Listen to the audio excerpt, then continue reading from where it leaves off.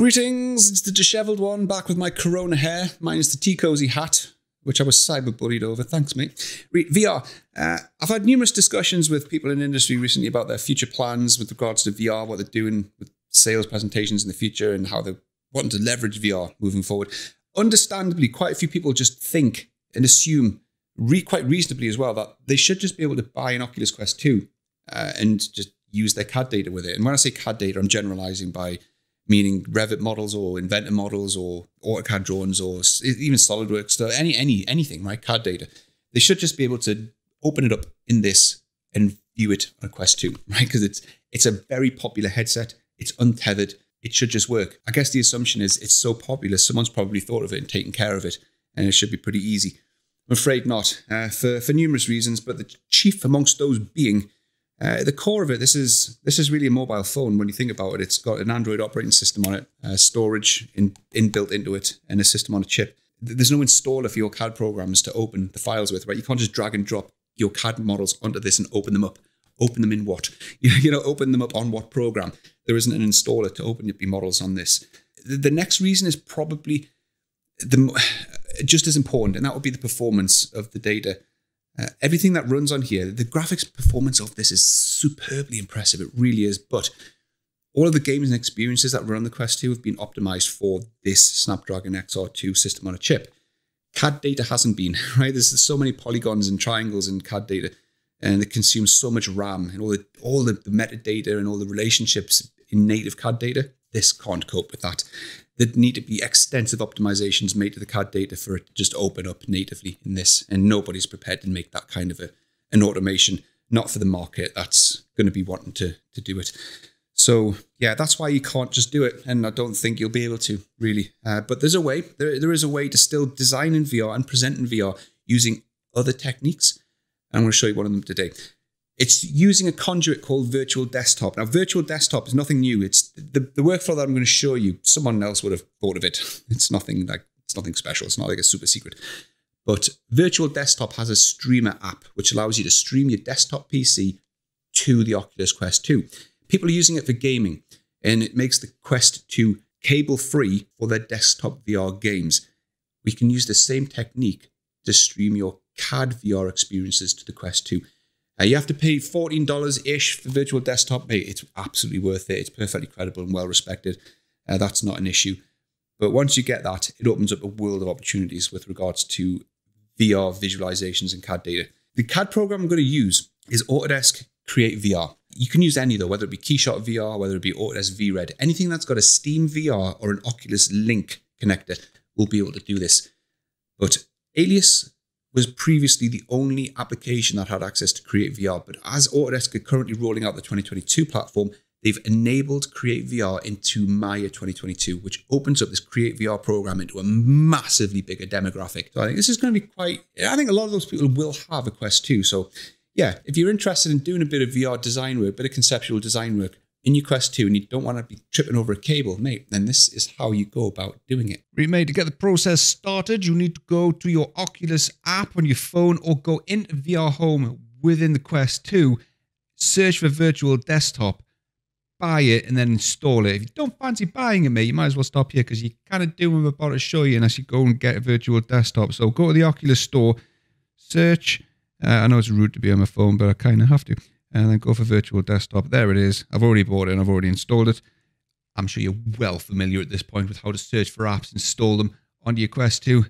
Do that, and then we'll take it from there, mate. Mate, once you've done that, you need to head over to your web browser of choice, whether it be Chrome, Edge, whatever, and do a search for Virtual Desktop Streamer, and then that'll take you to vrdesktop.net, which is the main page for Virtual Desktop. Download their streamer app, which will take but 2 shakes of a lamb's tail. Install it. Once it's finished installing, open up the streamer app, do a window search for Virtual Desktop Streamer app, and then that'll show you this.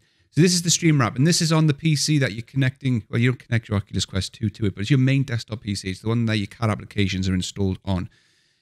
This is not a tutorial for Virtual Desktop, but the settings are pretty self-explanatory in here. By all means, just copy the settings that I've got, but I'd highly recommend that you familiarize yourself with the settings in here because each do their own unique and individual things that you might need to know about later on if things don't behave in the way that you so desire for your delectation and delight. Right, once that's done, we'll move on to the next bit. All right, once you've got that done, mount your Oculus Quest 2, jump into the wonderful world of virtual reality. Then what you need to do is go into apps, and then you'll see virtual desktop in here. So you want to open up virtual desktop. Right, once you're in the virtual desktop app, you should see the whole galaxy thing up the top. You should see a monitor with the virtual desktop panel here. Providing everything has gone to plan and there's no network issues on your local network, you should see your computer named here with connected underneath it. If that hasn't happened, I'm afraid you're kind of on your own there. You'll have to look it up and figure out what's potentially gone wrong. But the Quest 2 should connect to the Streamer app on your PC over the network automatically.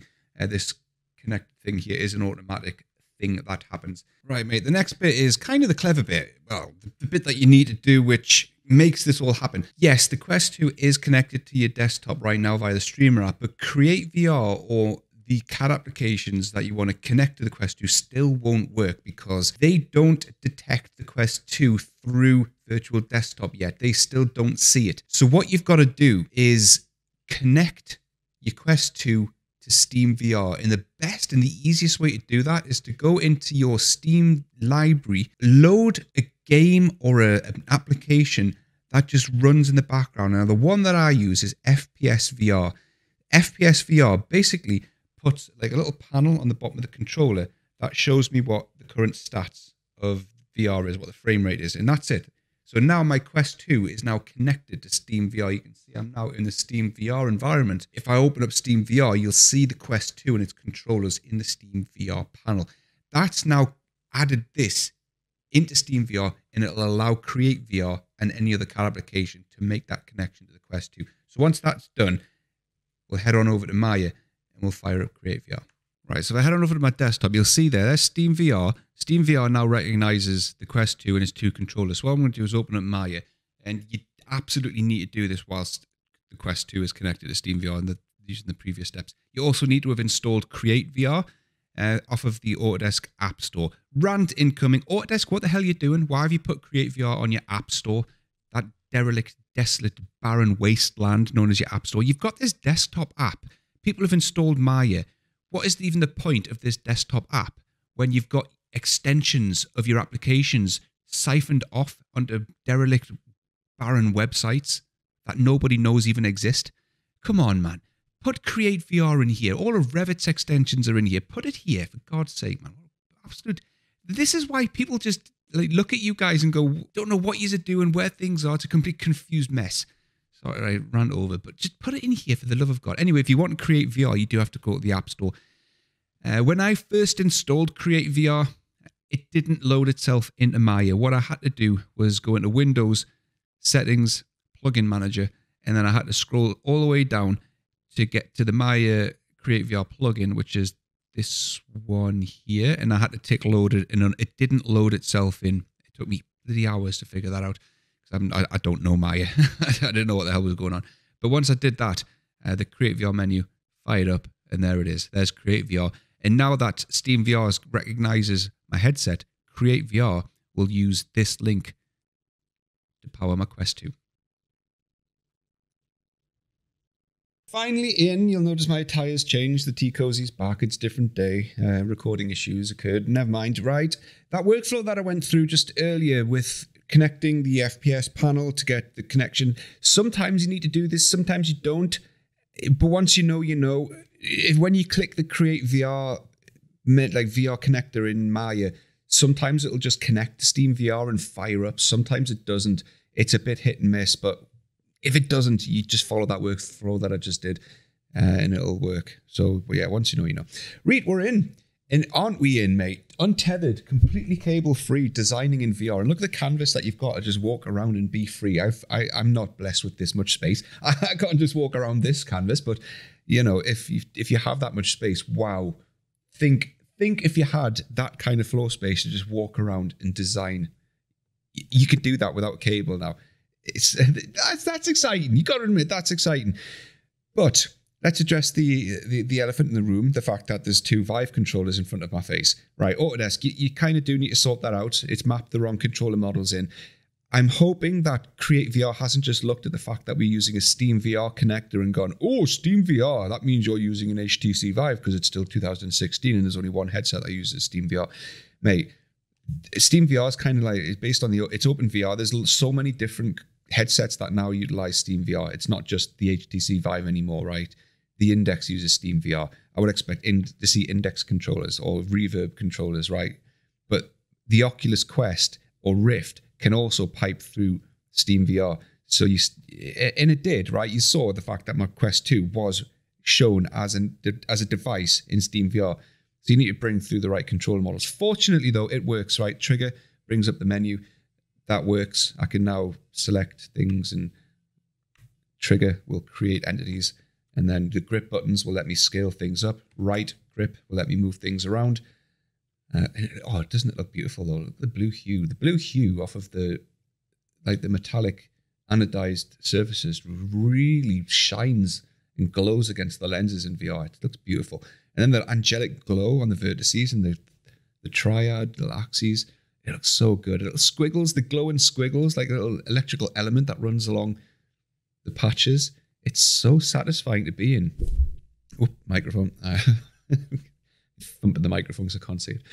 But yeah, that's so satisfying. Oh, it just makes you wish that you were a talented product designer, which I am absolutely not in any stretch or form. But there you go. That's working. All good and proper. Right.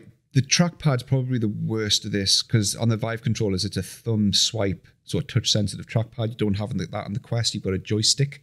So you've got to use the joystick, which does replicate the trackpad. Fortunately, I assume that's entirely accidental that that's working, but it does work, right? And then the left-hand one will let you move the joystick to the left and then press down, and that will undo. So fortunately, it works. These don't, though, these shortcuts. There's nothing I can actually do with these. Like clicking down on that doesn't actually do anything, so those shortcuts don't really work. And then the 2 Vive buttons there and there, they won't really do anything, but I don't think they actually do in CreateVR anyway. But the spindle selector works as well. You can move that up and down and make that bigger and smaller. So the rest of it works. If I was handing this over to an employee and saying, right, there's your design tool, just get over the fact that the controllers are different to what you've got in your hand, I wouldn't be great about that. But if it's you, you can compromise and get over that. But yeah, bringing in things like reference geometry as well. What an application this is, right? Like I can go to import geometry and then bring in an FBX file. Look how fast this is. It is so quick. And then look at the performance we're getting out of this. This is a pretty high poly BMW M4 G82 FBX file, and I'm just throwing it around like it's nothing. And I'm still getting 72 frames per second as I'm chucking this around. Complete native frame rate over Wi-Fi streaming. This is really impressive. It genuinely is impressive. I haven't seen another modeling or model handling application that's able to kind of cope with a model like this. But this is doing a really good job. Just chucking it around. And then, so obviously this is reference geometry. It hasn't come in with textures. It's not supposed to. This is not a visualization application. So the glass is not supposed to look like glass. It's not mapping in textures or materials. It is supposed to be for a blueprint so that you can, say if you were a guy modeling a new design for exhaust tips, you bring in the reference and then you can start, modeling up your new design for your exhaust tips and then do whatever you need to do and model off you go. I wish I could. I wish I was that talented, but my talents lie elsewhere. But there you go. And then once you've done your modeling, you can then export that. You've got your tools at the top for exporting your designs back into Maya and then use them downstream. It's not just a gimmicky mess about in VR and then that's where it stays type of a tool. Now you can actually push this out and then use it elsewhere. The environments, this one's probably the one I'd stay in. The guys who make this would probably argue that they're not making the environments a priority. I would argue they kind of should be, because when you're in VR, that's what you're seeing. I'm not seeing the room I'm in right now, and the environments haven't changed in 2 or 3 years since I first looked at CreateVR. Like, for example, this one is still as useless as it was 2 or 3 years ago, right? The spindle, the selector spindle, I still can't see it. Right, I brought that up and I mentioned that to Autodesk like 2 years ago. I can't see the spindle. Why? If I'm selecting something, I can't see the selection window. What is this? Why is this still a thing? You can just about see the sphere there, but then everywhere else you can't see it. What good's that? Absolutely none whatsoever. But the rest of them, they're just sure, right? You know, whatever. It's nothing of any note, a particular note. It would be nice to have a few more aesthetically pleasing environments. If you're going to spend most of your day in VR designing, it would be nice to have a more aesthetically pleasing environment to do it in. It just makes your job nicer. That's why people have nice offices, right? People spend a lot of money. There's a lot of work and a lot of science goes into making office environments pleasant for employees, right? There's a reason for that. Do you know what I mean? And this is the equivalent. So yeah, I think a little bit more effort needs to go into the environments just to make that a bit, like this one's just, this just makes you feel like you're in a not a dream, a nightmare, just a never-ending plane of nothing. You've just been dropped onto planet Zoig, and like, which way do you go? There's everywhere you look, there's just nothing for miles. You're just left on your own to fend for yourself. There's no help anywhere. You're shouting into the void. No one can hear your screams. That's what this feels like. Oh, never mind. But anyway, those are the environments. The rest of it's pretty standard from 2 or 3 years ago. The sub-DS stuff's brand new, which is obviously a huge part of design. The rest of the surfaces and the curves, not much has changed there. That's all pretty consistent from a couple of years ago. There may be a couple of bits and pieces in here that's new. I haven't investigated and interrogated it that much, but so conceptual design in CreateVR, wireless, tethered, untethered, I should say. Now a possibility.